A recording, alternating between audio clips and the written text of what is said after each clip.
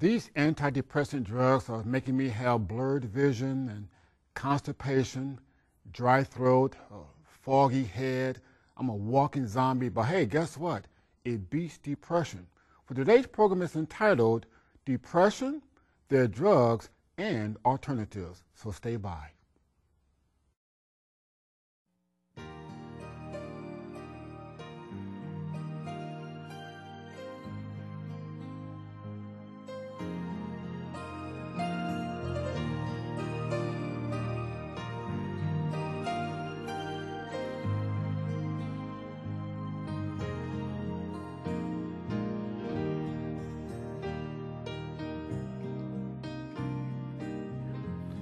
Hi, welcome to Abundant Living. This is Curtis Akins, and this is my beautiful bride, Paula Akins. How you doing today, honey? Wonderful. You doing fine? Wonderful. You look pretty good, too. Thank you. You're welcome.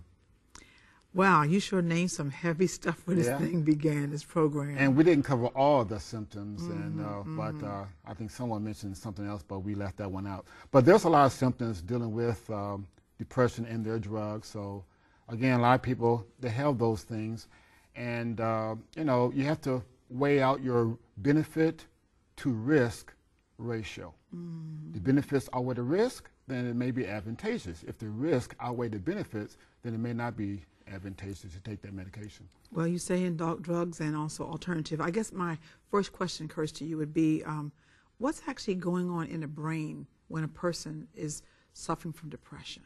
Okay, now again, this is part of our running series of mental wellness.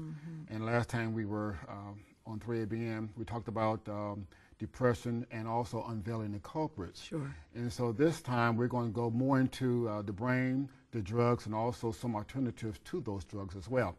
Now, in our presentations, when we go in the community, sometimes we have a card and it has 3 letters, K-I-S-S. Now, some speakers who speak quite often know what I'm talking about. That's an acronym. You remember that acronym, honey? You want to? No, you got it going on with this one. Okay. Well, KISS simply means keep it simple, stupid. Now, so therefore, this can be very in-depth as far as we're going to the brain. So we're going to keep it simple. Now, Smarty. Yeah, because see, what we've done, we changed the last S to Smarty because it's more complimentary. Smarty, so yes, keep absolutely. it simple, Smarty. So this is what we're going to do. But we're going to the brain because there's something going on in the brain that triggers, or not trigger, but it's a result of someone being depressed. And so with that in mind, we have what we call serotonin. Now, most people heard of the term. It's a neurotransmitter in the brain, serotonin. And when a person is experiencing depression, serotonin levels are low. Okay. When a person's not experiencing depression, have a good mood, whatever, then serotonin levels are high. And that's about as simple as I can get that, all right? So with that in mind, we call serotonin a mood regulator, all right? And so with that in mind, that's the reason for serotonin. And so therefore, a lot of drugs are catering to boosting their serotonin levels. Now, with that in mind, also, of course, you have a lot of side effects, as I just mentioned at the opening as well. Okay. You have the blurred vision, the constipation, the nausea, the dry throat, a foggy feeling, horrendous jitters, even suicidal thoughts. Now, depression brings on suicidal thoughts. Some of the medication brings it on, too. It's like a double whammy. But again, that's what we're dealing with some of those medications out there as well. Well, you're talking about the medication and stuff. So what about drug therapy? Talk a little bit to us about that. Okay. Like I mentioned before, drug therapy is not as efficacious as we would like it to be in the medical profession. Antidepressant drugs has tripled in the last 10 years. Last year, some 200 million prescriptions were filled for antidepressant drugs, all right? So it's growing at a increasing rate. Now, with that in mind, it's only about half effective for those who are depressed. So antidepressants only works for about half of the people who are depressed out there. So the other half are not really receiving any real benefit. Now, when it comes to serotonin, because a lot of these drugs really focuses on serotonin to increase the serotonin level in the brain itself. So with that in mind, we have what we call the SSRI, selective serotonin reuptake inhibitors, SSRI. These drugs target the serotonin, therefore enhance the serotonin levels, therefore a person can have more of a better mood with those. Now, with those drugs are only 20 to 30% effective. Okay. So close to 70% of people who take an SSRI are not even really benefited from those type of drugs. Therefore, a lot of people say, hey, I have these drugs out there in the medical profession, antidepressant, SSRI, and they're not as effective. I still need some help. And with that in mind, that's why a lot of people are moving more to the alternative route as far as drugs are concerned. So, and like I said before, last week we were here, women experience more depression than men, 2 to 4 times more than that. And a lot of times, some of the pregnancy, due to pregnancy, those who are depressed may take that medication. It can also harm the fetal as well. That's not good. So, therefore, we need some alternatives to depression drugs. When we speak about alternatives, I know we're often talking about alternatives now as a non-drug therapy. All right.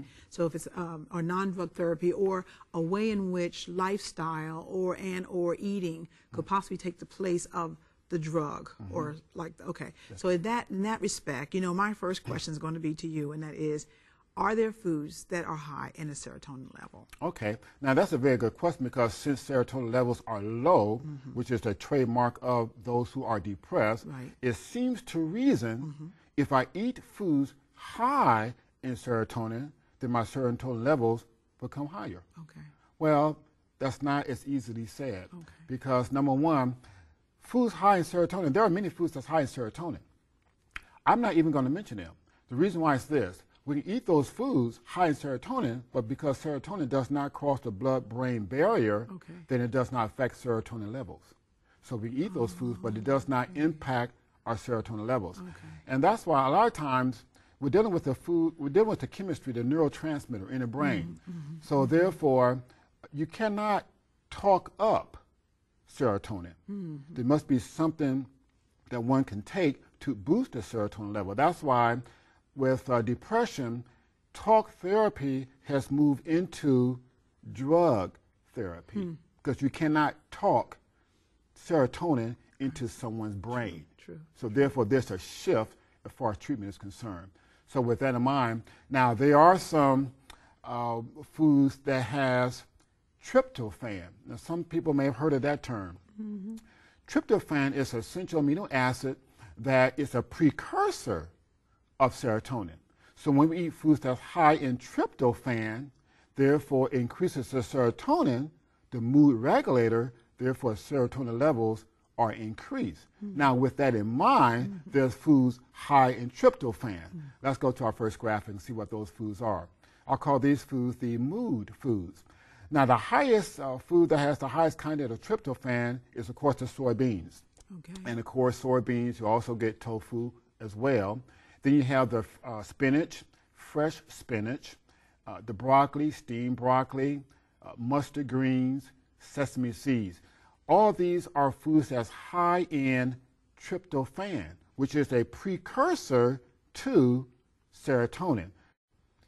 So those are the key foods that's high in tryptophan. And again, I have to emphasize that the soybean is number one as far as tryptophan is concerned. So we take in those foods, then serotonin, which is the mood regulator, helps for those who may be depressed. What about natural supplements? Okay, now there's a lot of natural supplements out there on the market as well that people can take. And some of these natural supplements, I'm just going to mention two. There's many we can mention, alternatives to drugs and what drugs can do and shortcomings of drugs for depression. But two are produced by the body, by the way. One is called 5-hydroxy tryptophan, 5-HTP. Let's go to our first graphic or our second graphic, and let's see what this particular supplement can do. We call this the nature's antidepressant. Of the 17 reviewed clinical studies, 13 confirmed that 5-HTP has true antidepressant properties, 5-HTP. That stands for 5-hydroxytryptophan. All right, and again, this is another precursor to serotonin. All right, Okay. and so therefore, with that in mind, people can do that. And the doses, based on clinical studies, can range anywhere from 100 to 300 milligrams per day, and suggest to take that in the evening no more than 2 months at a time. And a lot of people who've taken this found to be have their depression symptoms either reduced or eliminated. All right, finding any health food store as far as 5-HTP. Now there's another one that's very profound, has a lot of clinical studies backing this as well. Let's go to our last graphic. Let's see what this supplement can do as well. A proven track record in over 40 clinical studies, SAMe has demonstrated the ability to enhance both serotonin and dopamine levels, eliminating or decreasing symptoms of depression. SAMe, sometimes it's known. This is produced in the body. But again, we can get this at any health food store as well. And this SAMe, the dosage with this is about 400 milligrams twice a day. And this has been used for over 40 years. It's been very efficacious for those who not receiving the benefits that they're hoping for in depression's drugs, but also this is another way of using some alternatives as far as that's concerned. So there's many things out there.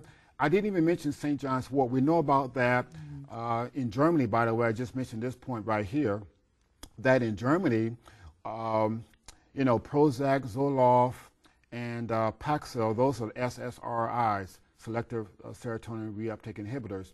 In Germany, only 2% of the people in Germany use Prozac. Over 60% use St. John's wort and antidepressants. So again, they are using a lot more natural remedies over there than we use here in the United States. But so that's some of the things we can do. Magnesium, 400 milligrams. It helps the brain cell connection. That's very efficacious. So a lot more we can offer, but just want to give them something they can go on as some alternatives to drug therapy. Now, going with the Word of God. Oh, go ahead. Because somebody might be asking a question. That is that, are you talking about all three of these things at one time? Or are you talking about one or the other? Yes, very good question. Yeah, it just depends.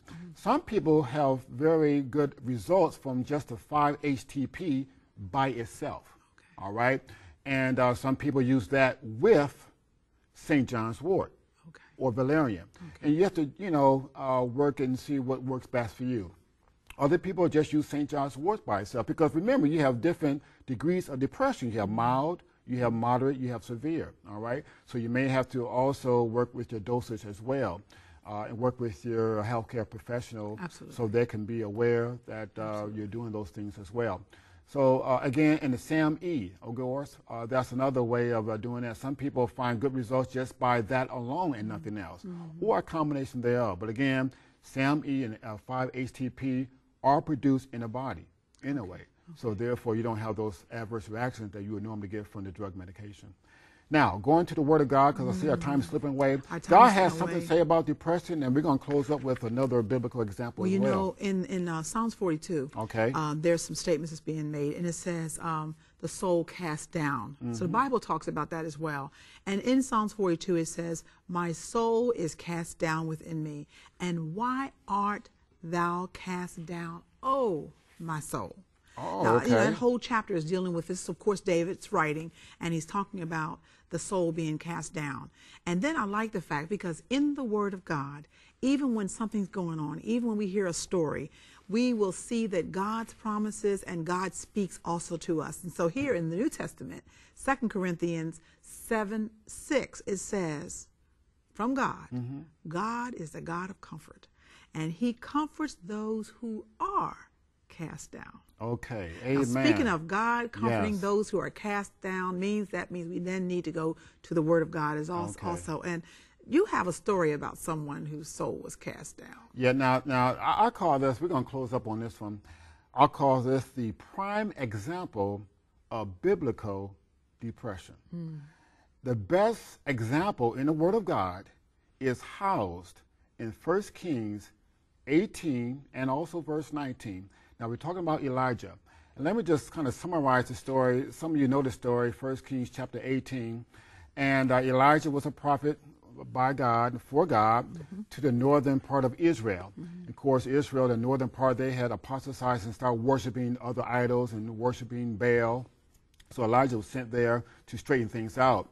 And Baal's prophets were about 450, plus another 400 in the grove. So looking at 950 to 1. Okay. But Elijah with God Yes. is the majority. Hey. So he had the majority on his side. Yes. And here's the deal. He said, okay, look, guys, we need to straighten this thing out. You need to worship God. So let's go ahead and put this to a climax. On Mount Carmel, let's build an altar.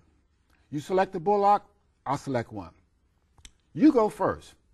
Put the bullock on the altar, and if fire comes down from heaven, burn up your bullock, then we know that your God is the true God. And then I'll go next. If it does the same with me, that we know that my God is the true God. So they went first. They had the bullock, had the altar there, and they started in the morning, noon, until the evening, and fire never came down. And then Elijah said, okay, I want everybody to come close. Okay. Now it's my turn. And he prepared the bullock on the altar. And to make matters worse, he said, I want you to pour water and saturate the altar with water. Okay.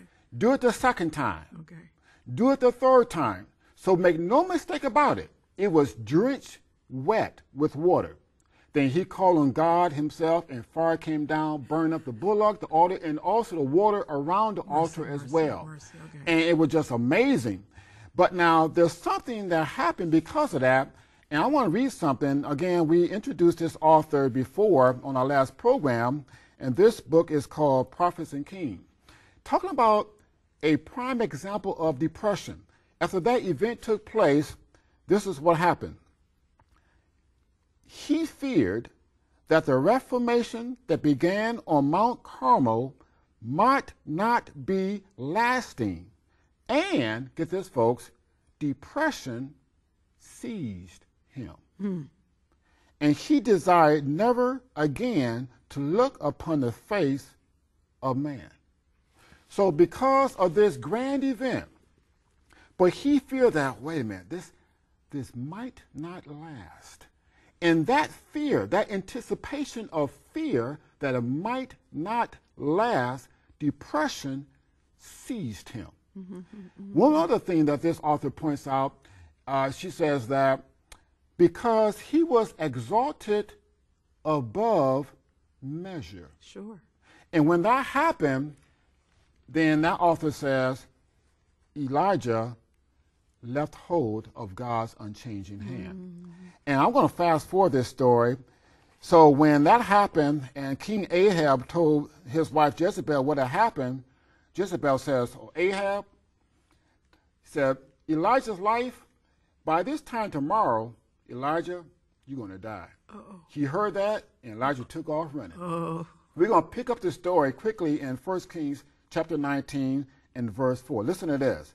But he himself went a day's journey into the wilderness and came and sat down under a juniper tree, and he requested for himself that he might die, and said, It is enough. Now, O Lord, take away my life, for I am not better than my fathers. One of the symptoms of depression is that you wish to die. You have no desire to live. Elijah wished that he would die.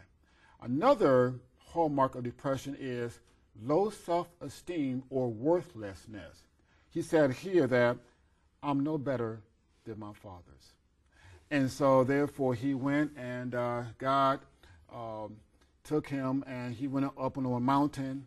Long story short, God came to Elijah on the mountain, first in a hurricane, and then on the earthquake, and and then a fire. And then the Bible says in 1 Kings chapter 19, verse 11 and 12, then God came to Elijah in a still, small voice. At that point in time, this author says, depression was silenced in a still, small voice. Mercy. So those who are watching, you may be depressed. You may know someone who is depressed, going through those depressive symptoms in a still, small voice. Listen to God's call. Listen to the small voice of the Holy Spirit. And again, there's a sure remedy for depression: faith, prayer, and work. Therefore, we want to give you those tools today to beat depression, to reach through the darkness into the glorious light. Now that means that there is more to this depression, because you've only just started touching the surface. Just touching the surface. All right, drugs and alternative, and a story about Elijah. There's so much that can be said about that, but we got to go in the kitchen. So we'll have to pick that up about how I'm feeling about that whole story, because God is awesome once again. We're going into the kitchen, and we're going to be doing an apple salad ambrosia. Get your paper and your pencil and meet us in the kitchen.